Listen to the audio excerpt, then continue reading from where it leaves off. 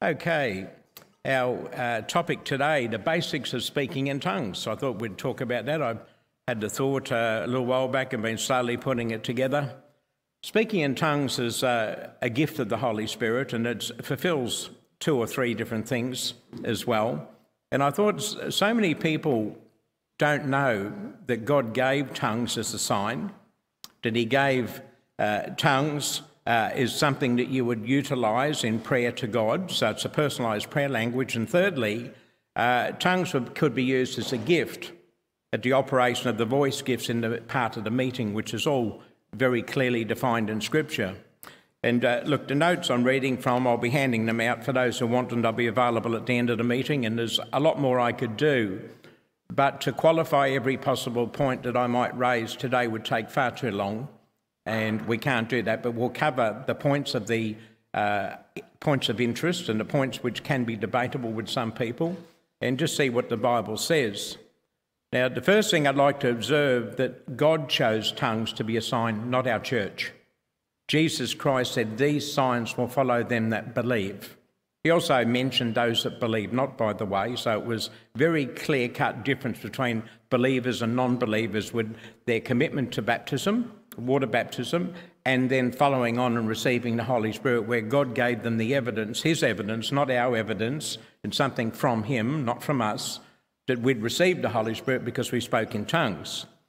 And God has then furnished numerous details through the New Testament, and some of the Old Testament prophecies open doors to understand speaking in tongues and the use of the Holy Spirit.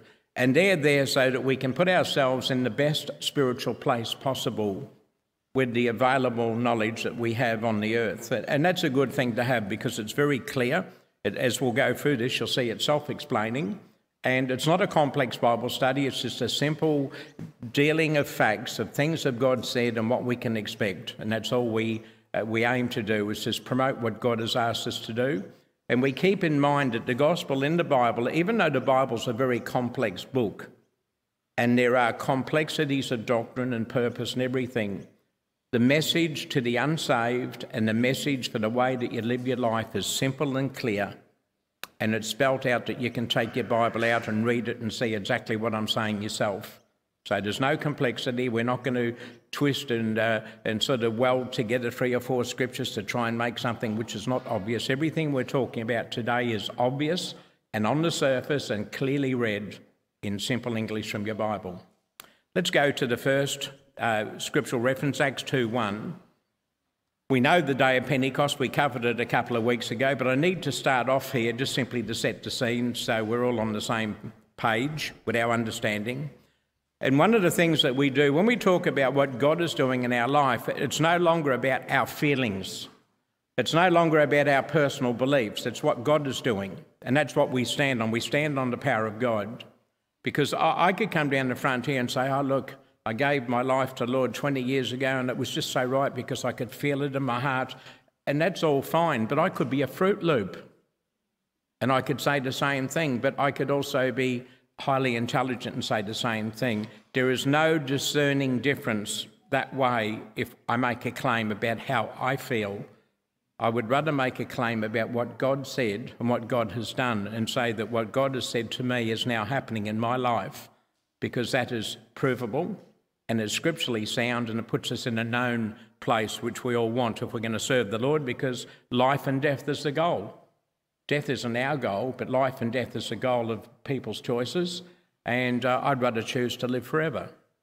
And I don't know when you were younger. When I was younger, we used to get a packet of something in the letterbox. There'd be a trial run, like a little packet of Rinso or something for the detergent, and you'd give it a go, and if you liked it, you could go and buy it and get the real thing. I believe in a like manner, our life on the earth is a trial run. God has given us a sample of what is possible for the future. By we're born, we have a life, and this time on earth, according to geological time, is minuscule. Of the 14 billion years that they estimate the galaxy has been in existence, if we're lucky, we'll get 100 years, which is sort of 000 decimal, even lower than that. Our time on earth is not even a smidgen. It's not even a millimetre of a kilometre. It's a trial run. And God says, well, while you're here, I'll give you a couple of choices. You can make the most of your time on earth your way, or you can set yourself up my way and you can go on and have this sample forever. And that was my choice, and I think it's the bulk of the choice everyone's taken. I know when Jesus Christ returns, everyone's going to wish that that was the choice they made. But we know from Bible prophecy that sadly, the bulk of humanity will not make that choice. And worse than that, I guess for others, many will make choices which do not conform to scriptural directions, and they'll be making choices to live forever based on how they feel, what they believe, as opposed to what God is doing in their life, and opposed to scriptural directions, which is not good. That's why we choose to go to our Bible and say, this is what God said, this is what's happening in our life. God's backing up what we believe with signs following, not with feelings following. Even though signs and miracles can create emotions and feelings, but we all respond emotionally differently than each other. But the power of God is equally the same. And as we discover all around the world, where our fellowships in somewhere like New Guinea or in Holland, Europe, America, Fiji, all the places around the world where we are now, everyone in those places has exactly the same experience as the Bible said, and we're all the same. In our culture, even though we're varied in the age groups and the education standards and the gender, male or female, young and old, we have a consistent theme everywhere we go, and it's a Bible theme. And I think we should be very thankful that we have an understanding which clarifies these things. But let's start where it started. The first occurrence where speaking in tongues is recorded in the Bible is Acts 2:1. And I won't go through the detail, I'm just setting the scene so we can go on to the other points. And when the day of Pentecost was fully come, they were all with one accord in one place, and suddenly there came a sound from heaven as a mighty wind, and it filled all the house where they were sitting. And there appeared unto them cloven or divided languages, and it came upon them in the manner of fire, or like as fire, and it sat upon each of them. Every person of the 120 who were praying to receive the Holy Spirit received. All of the 120 people all spoke in tongues. This was the first outpouring of what Jesus Christ had promised would come to the people. And on that day, we're told 3,000 further people received the Holy Spirit speaking in tongues, according to the Bible record. And it goes on in verse 4 to say, to just qualify what I'm saying now, and they were all filled with the Holy Ghost and began to speak with other tongues as the Spirit gave them utterance. So we find that this event clearly describes and fulfills multitudes of Bible prophecy and promises. Jesus spoke about it. He said, these signs will follow them that believe, and we'll look at one of those. And Isaiah spoke about it, Zephaniah spoke about it, but we'll just quickly go through the logics of what God says about these matters now. We'll go to 1 Corinthians 14:26. This is the basics, just in the background, the general information. Then we get a little bit of specific purposing for speaking in tongues. Just read out very simple scriptures. And if you don't particularly want to write your scriptures down, I've got the list one reading from. It will be available online also in 3 days, so you can download it from the internet site as a PDF or a Word file, and it'll be all there for you. But if you've got other notes you want to take, feel free. 1 Corinthians 14:26, Paul asks the question, how is it then, brethren? How is it? When you come together, every one of you, not just some of you, this is written to a Gentile church. This is written to people who are really second-generation choices from the past. The Gentiles never got God's blessing in this outward way. Here, now they've got it. Acts 10 and Acts 11 go into the details of the outpouring of the Holy Spirit to all people. He said, how is it then, brethren, when you come together, every one of you has a psalm, every one of you has a doctrine, every one of you has a tongue. Every person in God's church had a tongue. They could all speak in tongues. Here it is, clearly defined in the Bible. Not an optional extra, not something happens at level 2 in your spiritual development, not something special to enable you to do something different as you mature and you walk in the Lord or whatever. Everyone, when they receive the Holy Spirit, speaks in tongues. Why? Because when we go through the purpose of speaking in tongues, we'll see why if you don't have the ability to speak in tongues, you cannot fulfill the salvation plan that God has for you, and you cannot build yourself up in the other plans He would like you to share the blessing with other people equally. So here it is, very clear, every one of you, and it's just so simple, very clearly there. Acts 2:38. Back to where we were, just summarising. When they received the Holy Spirit, people came and gathered and they said, these people are speaking in tongues. And I won't go through all the details, but there were people from different parts of the countryside and where they came from, their home culture, their home cities. They spoke quite often other languages outside of the general language which they all spoke when they gathered in Jerusalem, particularly on the day of Pentecost. It was a holy day, a righteous holiday, a righteous God-given day of importance and significance. And they were there and they said, we hear people speaking in languages which are our languages. How would they know this? What's going on? And they asked all these questions, and the result of other explanations, which we won't particularly deal with today because we're just sort of looking at the basics. He says in verse 38 of Acts 2, then Peter said unto them, the question they asked is, what shall we do? They were told that speaking in tongues was a sign of receiving the Spirit. The prophets of old had already dictated that this would come about. Jesus himself had already said this would come about. Then they were told that they were guilty for the death of Jesus Christ because they voted to have him killed rather than to let him be. And they, with all that in their mind, they said, well, what do we do? How do we fix this problem? And his solution was, and it's a solution to everyone in the world today equally, then Peter said unto them, repent. Repenting simply means give God a go. Turn your life or your thinking around, say, well, if God is true and there's something about this, I'm willing to give it a go to see what happens. I'm willing to make myself available so God can have an opportunity to work in me. Repenting, and that can be true all through life. It's just, well, if I've done this and it's not working, well, maybe I'll do it God's way, see what God can do with it, because that's a form of repentance. So he said, repent, be baptised, every one of you, in the name of Jesus Christ, with the view to the remission of sins, and ye shall receive the gift of the Holy Ghost. This is explaining what had happened. They'd received the gift of the Holy Spirit. Then he went on to conclude how long this promise would be available for. He said in verse 39, for the promise is unto you and to your children and to all that are afar off, meaning generationally in that family, and to all people in time, and all that are far off, even as many as the Lord our God shall call. So this receiving of the Spirit with the evidence of speaking in tongues was clearly defined as a New Testament manifestation of God for everyone who would call themselves a Christian. A lot of people today call themselves Christians because they believe God, or they believe in the Bible, but that does not make you a Christian. I believe in America, but I'm not an American because I believe in it. There's a process. If I want that, I have to go through a process to be accepted into another race or culture. And even Australia's got the same rules. If you're going to come here and be an Australian, you've got a process to go through. You can't just come here and call yourself an Australian. It doesn't work that way. And you can't just call yourself a Christian because you believe in God or feel good about God, or because your mother was this or your father was that or whatever.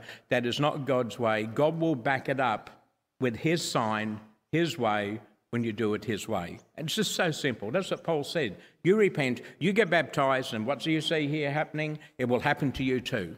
And on that day, 3,000 people heard and saw what was done, and they all did it, and 3,000 people were added to the church, all speaking in tongues, because God is consistent. Now, we'll just go to another point, 1 Corinthians 14, verse 2. Just going to go through a basic that tongues is a language designed by and for God. God designed a tongue. The language we speak, more than likely there's no two the same. It's a bit like snowflakes. They reckon no two snowflakes have exactly the same geometric pattern. And no one's ever found two patterns yet. Maybe there are, I don't know. But the language God designs for us, a personalised language, and you'll see why in a moment, the depth of the power of that language and what it achieves once God's given it to us is quite remarkable. In fact, it's mind-blowing. And it's a miracle in its own right, and it's a servant to us. 1 Corinthians 14:2, for he that speaketh in an unknown tongue speaketh not unto men. End of story. He who speaks, if you speak in tongues, which you do when you receive the Spirit, it's not a language meant to be spoken to men.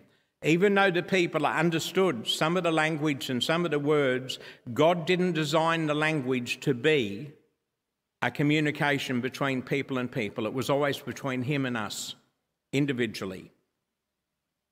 So, not unto men, but unto God, for no man understandeth him, howbeit in the Spirit.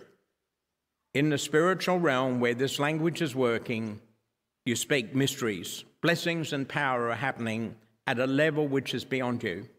Sometimes people think, well, what's the point? What's the point? Hey, I'll tell you what the point is, I'll show you. Who knows what that is? Notice there's no camera. It's a phone. When I push this, it does things. I haven't got a clue what's happening from when I push it and it says yes or no. I just go yes or no. I don't know the mathematics behind it. I don't know the pathways of all the signals. I don't know how it's linking out to the town, linking back again.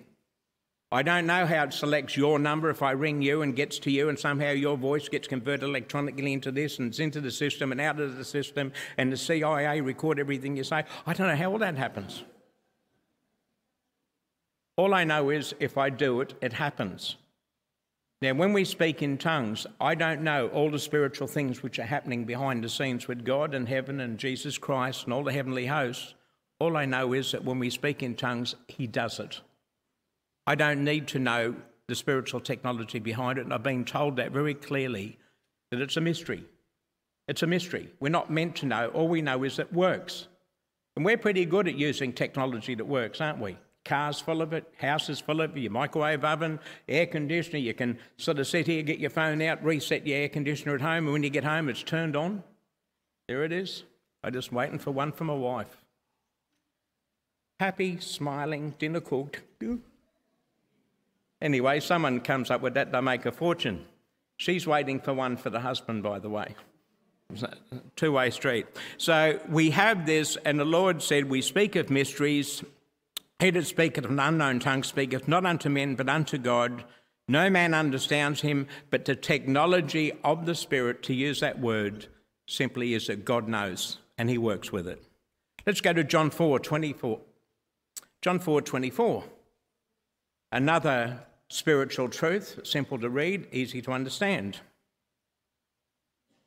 We read here, God is a spirit, and they that worship him, notice the word here, worship, that means to serve spiritually. They that worship him must, the word must here means no options, must worship him in spirit and in truth. Well, how do you worship the Lord in spirit and in truth? Some people say, I just talk to God. Yeah, well, that's fine. Is that in spirit? That's in natural thinking, not in spirit. In the spirit's another technology. It's another spiritual level. But God goes on to explain what he meant here. So we just have a rule here that says that they that worship him must worship him in spirit and truth. It's not an option. So let's have a verse, and it's the only verse in the New Testament which actually clarifies what worshipping in the Spirit is. Let's have a look at 1 Corinthians 14:14. Again, a single scripture defining a direction which God has given. And he says here in 1 Corinthians 14:14, he said, for if I pray in an unknown tongue, what happens? My spirit prayeth. My spirit prayeth. But my understanding is unfruitful, which is a confirmation of what we've already read. When you move into the Spirit, it's not about what's happening in your head, it's what God is doing with the Spirit, a custom-designed language for your life, which God will work with through you and all your particular requirements, and it will work on your behalf perfectly if you use it. And that's what God said about it, custom-designed, one-on-one, us and God. And that's how God works with us. So that's a very powerful observation. Now, with those sort of general basics out the way, let's move on to the purposing of tongues. The first one I'd like to give you is that it's a consistent, God-given sign. Let's have a look in Mark 16:17, where Jesus actually revealed this very clearly towards the end of his life on the earth. He said here, and these signs shall follow them that believe. A lot of people claim they believe, but believing and accepting are really not how the Bible talks. The word believing in the Bible simply means those who really commit themselves in action to what they believe, not just those who give sort of some mental acceptance towards a theory or a power or whatever. We all believe a lot of things, but in the Bible, if you believe something, you do it. And that's what the Lord's referring to. These signs shall follow them that believe. In my name they'll cast out devils, and what else? They will speak with new tongues. I could equally say that those who do not believe will not speak in new tongues, because it's only for those who do believe. So it becomes a Bible definition of those who actually truly believe. A lot of people say they believe, and we're not here to pick on them. It's not our job. Our job is simply to believe what God says and do our best to keep putting these truths forward and let people make their choice. Remember, the sample of life was put in your letterbox for you to choose. God's not going to force anyone to take the product of eternal life. Eternal life is a personal choice. And the same as walking in the Lord and overcoming, it's a personal choice. And you've got total control of your choices all your life until your life ends. And God's saying to you, make the best choices, because there's no round two when round one finishes if you didn't make the right choices. And that's a simple Bible truth. John 3:7. Very early in his ministry, as John recorded these statements, he said here, marvel not that I said unto you, you must be born again. So now he's speaking about the process of where speaking in tongues comes as evidence that you've been born again. Being born again, being filled with the Spirit, this terminology just sort of is interchangeable. This simply means to be saved. And people today, they've got salvation divided up into 5 or 6 different levels, and it's just so difficult. No wonder confusion reigns in the world of religion and people trying to find God. God's given us the sign you receive when you receive the Holy Spirit. Very clearly laid out, define what it does, how it works, the purpose of it, and to go outside of this range of expectation and description won't go well for us. And it won't go well for the people who follow what we believe if we don't believe the truth. So, he says in John 3:7, he said, marvel not that I said unto you, you must be born again. The wind, meaning the Spirit, it blows where it chooses, where it lists. And he's giving this metaphor for the coming of the Holy Spirit. You might remember on the day of Pentecost in Acts 2, it was like a mighty rushing wind came and sat upon it. Well, the wind was a metaphor. The word wind is spirit, pneuma, which the word spirit is in the Bible. Holy Spirit is like holy wind, or holy, the movement of life, and that's just another way of expressing it. He said here, the Spirit or the wind bloweth where it chooses, and you hear the sound thereof, or the voice of it, but you can't tell where it comes and whither it goes. You can't see it coming, you can't see it going, you can only hear the sound of it. And so it wasn't a day at Pentecost. The Holy Spirit came on 120 people. No one could see the Spirit, but it came and sat upon all of them, to use their metaphor. They all spoke in tongues, all 120 of them. And it's come, and we have the same thing in our fellowship, that when we witness to people, no matter what country we're in around the world, even in Nepal, Brother David yesterday was out there and he's got 15 or 20 new people ready to either pray or join in or take some sort of spiritual advice. And the common thing is they're all speaking in tongues when they receive the Holy Spirit. Why? Because God said that. Why? Because they get told what God said. And when they know what God said and what the Bible pattern is, if they conform, God will work with them. If they don't conform, nothing happens. And you can go about and you can believe whatever you like, but your belief is irrelevant to what God is doing if you're on 2 different pages. And this is why God wants us to confirm our walk with the Bible principles which are provable and able to be established, because we've been asked to take the same principle out to the rest of the world. So he says here, everyone that's basically in this position, born again, you hear the sound, you can't tell whether it's coming or where it goes. So is who? The scripture said, so is everyone that is born of the Spirit. Not some of them, not a few of them. Everyone that is born of the Spirit, simply saved or born again or Spirit-filled, whichever term you like to use, which is the same event, everyone, not some of them. This idea that you received the Holy Spirit today and 3 years later you received the gift of speaking in tongues or healing is sort of some additive to further mentor your ability to serve the Lord. That's not what the Bible says.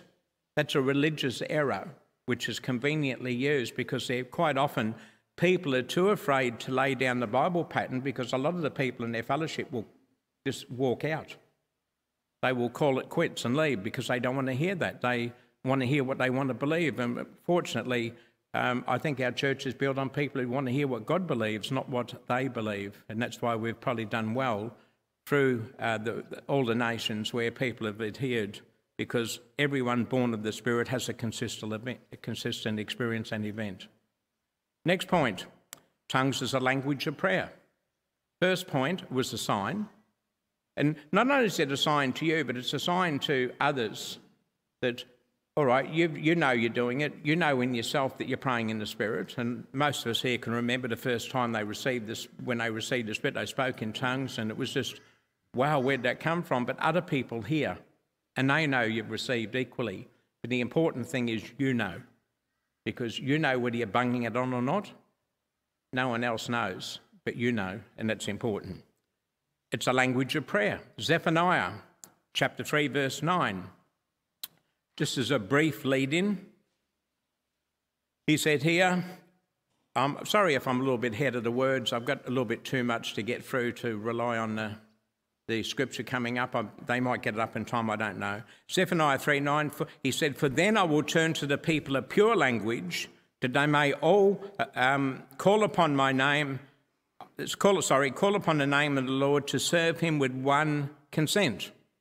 So Zephaniah, hundreds of years before Jesus Christ and the outpouring of the Spirit, is already telling them that they would be granted a language which would be spiritually pure, which would link them all together with one consent. It's almost like we would all be spiritually yoked together. Already prophesied. And that's what's happened. Every one of us is uniquely linked together by the fact that God has given us consistently a language of prayer which we can all use to serve God. Romans 8:26. Another confirmation in the New Testament with a little bit more detail. In fact, it's very clear detail of how praying in the Spirit or speaking in tongues actually benefits us. And he says here, Romans 8:26, he says, "Likewise the Spirit also helpeth our infirmities."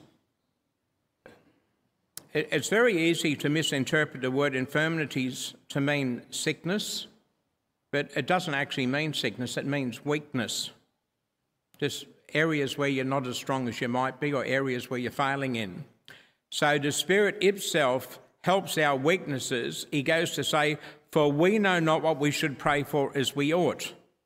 This is spoken to people who are Spirit-filled, who know God, who have miracles and signs and wonders as part of their life, and he's clearly saying that there's a level of communication which we can't achieve in human form, even filled with the Spirit, through natural circumstances.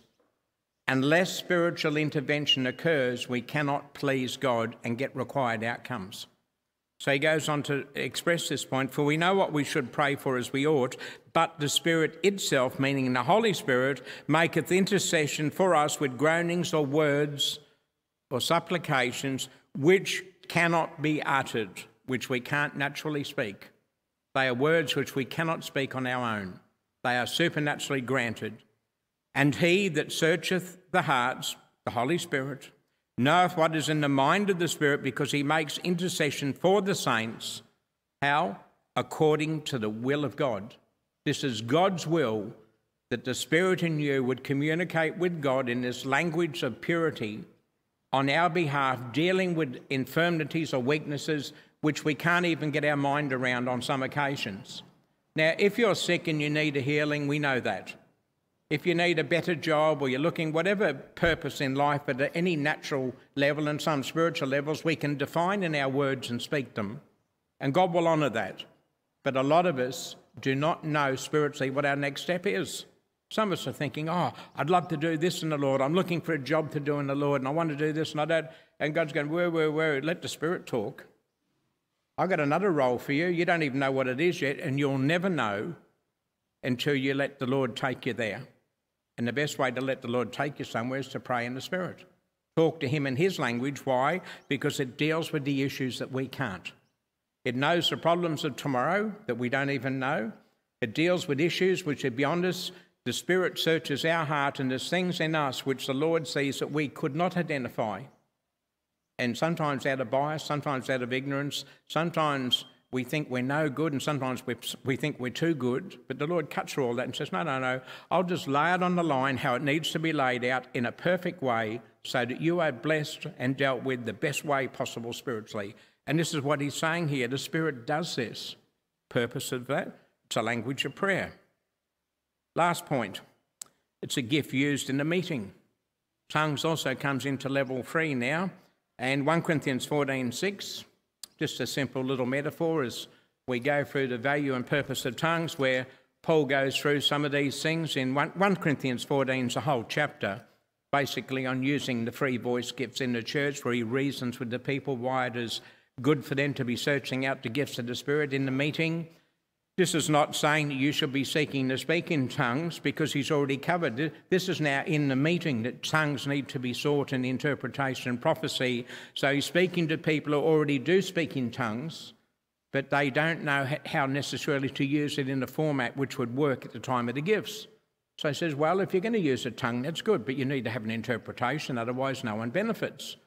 Then after that, he brought forward 3 prophecies of the maximum number they could have in any one meeting would be 3, and that then establishes the free voice gifts, which are tongues, interpretation and prophecy, which are 3 of the 9 gifts clearly defined in the Scriptures, which is part of everyone's life if they choose to use it. Every one of us has a tongue. Every one of us has a psalm. Every one of us has a prophecy. It's up to us whether we utilise it, and that's the encouragement in 1 Corinthians, to move past nervousness or self-doubt or whatever and start letting God work with you. 1 Corinthians 14:6, now, brethren, if I come unto you speaking with tongues, what shall I profit you, except I shall speak to you either by revelation or by knowledge or by prophesying or by doctrine? And even things without life-giving sound, whether they be pipe or harp, except they give a distinction in the sound, how shall it be known what is piped or harped? At the time of the gifts, the Corinthian church were using tongues, and they didn't understand that the next step was to interpret the tongue, and they didn't understand that prophecy could equally be used at this time. So Paul defines all these things through this chapter, which is a whole talk in itself. He simply says, guys, if when you come together, you've all got a tongue, and if at the time of the gifts, one of you uses a tongue and the other one uses a tongue, he said, what benefit is it to the people there? Only you get a blessing from it because you're speaking in tongues, but no one knows what's being said. So what are you going to do about it?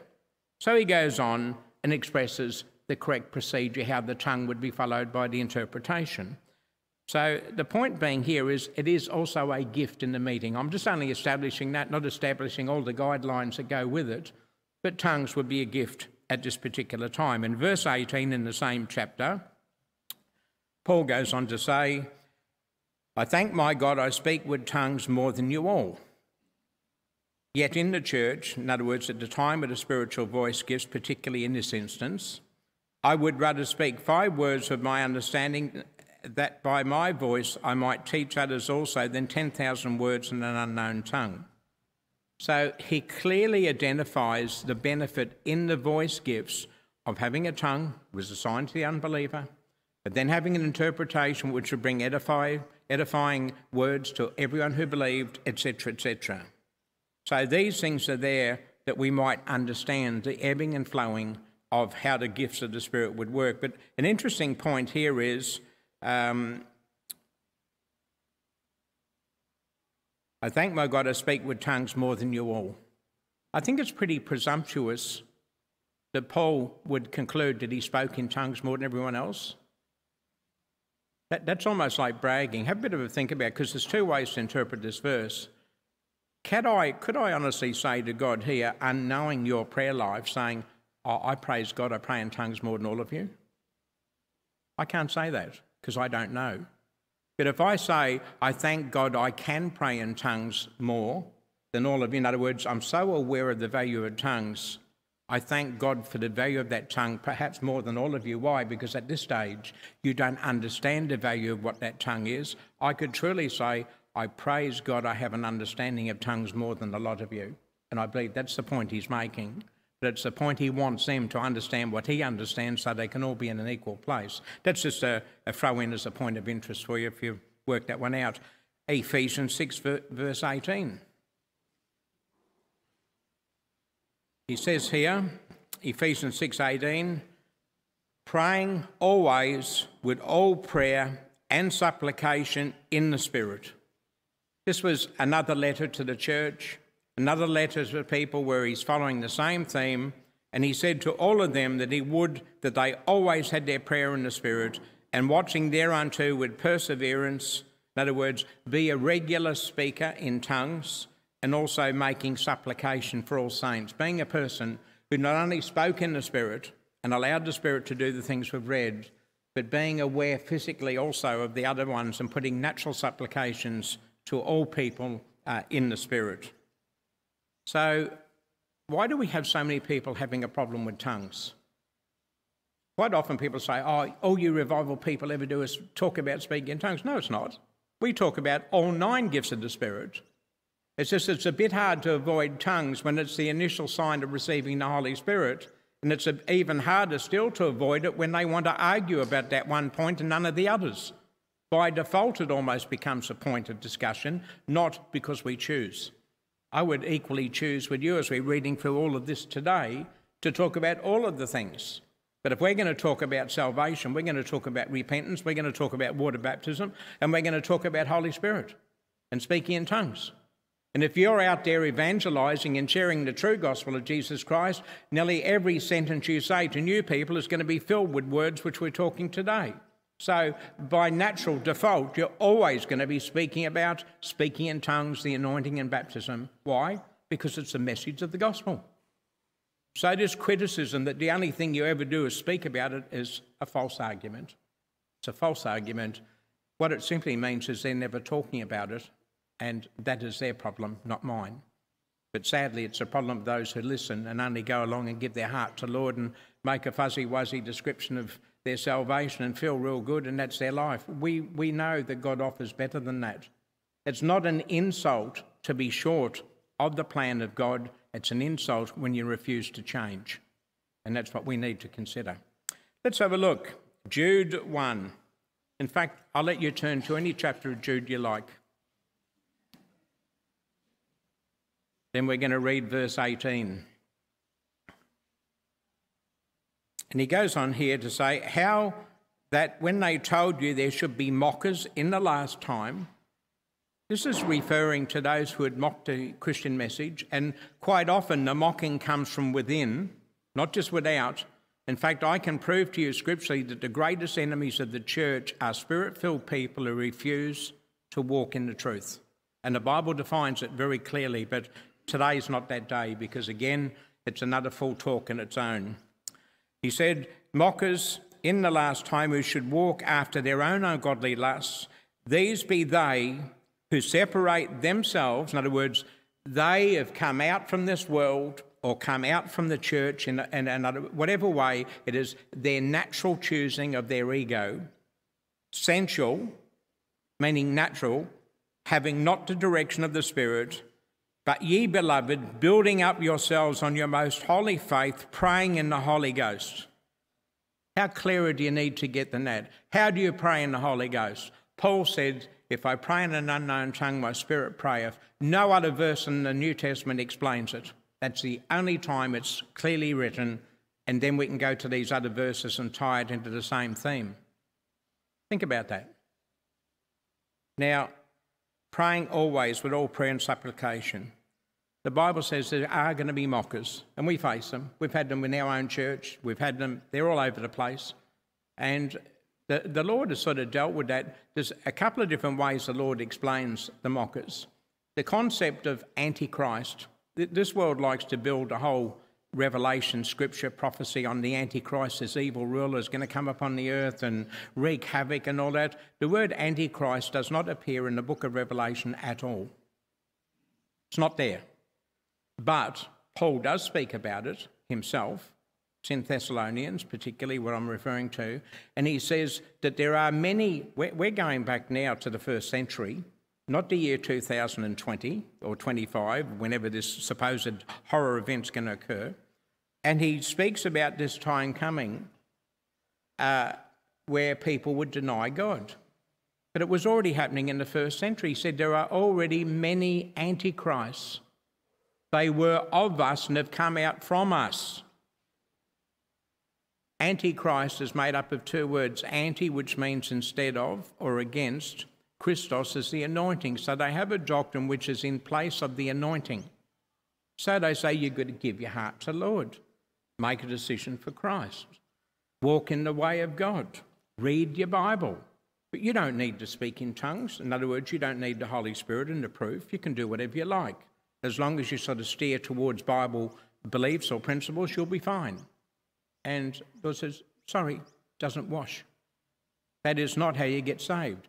So Antichrist is one Bible definition of people who came out from us, they're not of us, and by moving away from sound doctrine, they prove that they're not of us, and they prove where their heart really is. And some of these people can be the most pleasant and friendly people in the world. In fact, for some of us, sadly, some of these people are our own family members, which is even more tragic, but doesn't alter what God says.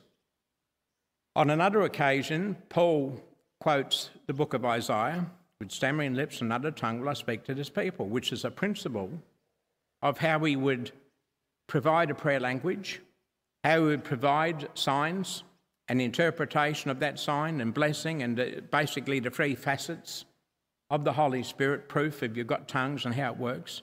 And he said, for all that, they'll not hear me.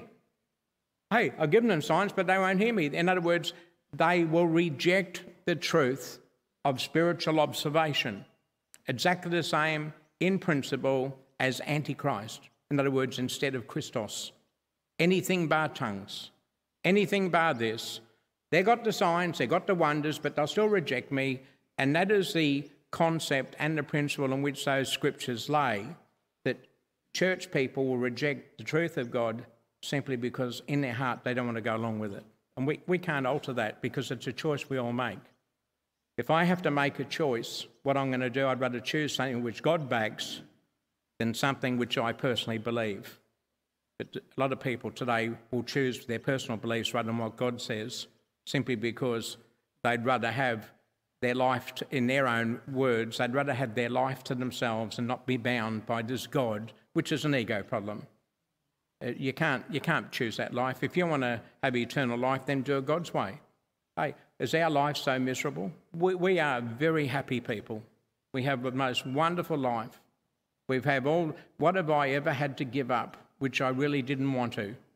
When I came to church, smoking was gone, drinking was gone. I think of all the money I might have saved, the health benefits of not having those things sitting on me. I don't want to drink or smoke, and even if I did, God's take. We have testimonies of people, alcoholics, where God just simply took away the desire to drink. They weren't even aware. We got testimonies, my own mother and my Cheryl's father, testimonies of people who just gave up smoking. He hadn't smoked his pipe for 2 weeks. He didn't even know till he realised it was still sitting in his ashtray. Why? Because the Lord took it off them and healed them from it. That's how the Lord worked.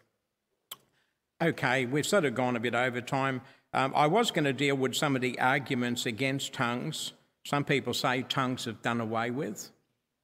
Well, there's a scripture in Corinthians which says that when that which is perfect is come, then these things shall be done away with. But it goes on to talk about knowledge and prophecy.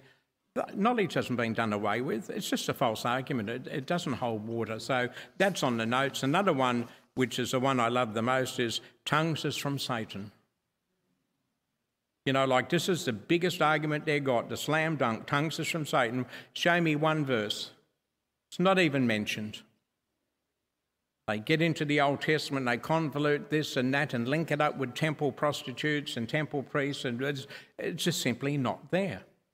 And probably the other argument that I wanted to deal with was, for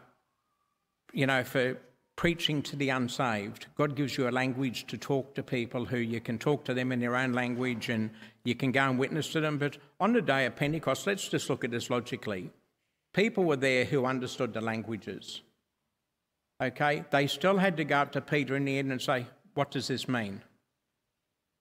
They had a natural language. They didn't need these languages to be proselytised or witnessed to. They already knew what was being said by Peter because I asked him. And look, just simple logic says, if the tongue was given to a person so they could witness to their friends back home in, say, Greece, when they'd speak Greek or whatever, how does that marry up with all these verses we just looked at about what tongues does and works? It doesn't work with them. It's contrary to all of them. So that argument is a false argument. But it's also false logically because they had to say at the end of it, what meaneth this? And if you think about it, let's think about this. God has given me a language, and I've spoken to Brother Mick here, and I've spoken to Mick in Italian, you know, very clear Italian, a little bit better than he speaks. And there I am speaking to him in this wonderful, pure language of Italian. And in the end, he's going, wow, praise God. He spoke spiritual truths. He spoke words of edification and blessing in the Spirit, but I haven't got a clue what he meant because that's what they said. What meaneth this? So Peter then came along and said, well, this is what was spoken by the prophet Joel. He went through the prophecy. Then at the end of it, they said, well, what are we going to do? And he said, well, he was speaking probably in Hebrew, in the natural language which they all understood when they gathered on the day of Pentecost, because they had to have a common language to be in the temple and deal with the temple issues that God required. And he said, repent and be baptised, every one of you. So this argument that they were given a language and they could go off and speak to someone of another country and they would then be witnessed to and understand it, and that it just doesn't hold water at any level of logic. But some people believe it. And the only reason I'm mentioning it is because it gives you an opportunity to refute the argument, because I would believe that if God failed, if I was speaking to Mick in Italian and he didn't have a clue what I was saying, could I logically accept the fact that God speaking through me failed to get through to this guy, and yet Peter speaking in a mixed second language got through 100%? That's an insult to God. It really is an insult to God, but sometimes it's the best argument that people have. The last argument, and we'll close after this, is Jesus said, a wicked and adulterous generation seeketh after a sign, and there shall be no sign given unto them but the sign of the prophet Jonah. And I've had that one thrown at me a couple of times. What did he answer when they asked that question? They wanted him to prove that he was the Christ, not that he was saved, not that he was Spirit-filled. They wanted him to prove that he was Jesus Christ, the Son of God. He responded to that by saying there's going to be no other sign, and the sign of the prophet Jonah was he was 3 days in the grave and he came back to life. That is the metaphor of the whale and under the water. And that now they wanted a sign. What about the tens of thousands of people he healed? What about the 2 lots of thousands of people he fed? What about walking on water? What about, they didn't count them as signs. They wanted a sign. In other words, they wanted him to do it their way, and he wouldn't do it their way. He just simply said, hey, when it comes to the question of the Son of God, this is the way I'm doing it. This question about, I'll give you no other sign, has nothing to do with our salvation, has nothing to do with our walk in the Lord by explaining what we have or don't have in the Spirit, and it's nothing to do with any debate about being born again. It was simply a question about him having to prove that he was the Son of God, and he rejected their argument anyway. And we reject their argument equally if they try and use that, because God has given me my sign and he's given you your sign. And if you don't have your sign, God will give it to you. All you need to do, as we've said today, is repent, get baptised in water, and you too will receive the gift of the Holy Spirit. And all the people said, amen. Let's pray.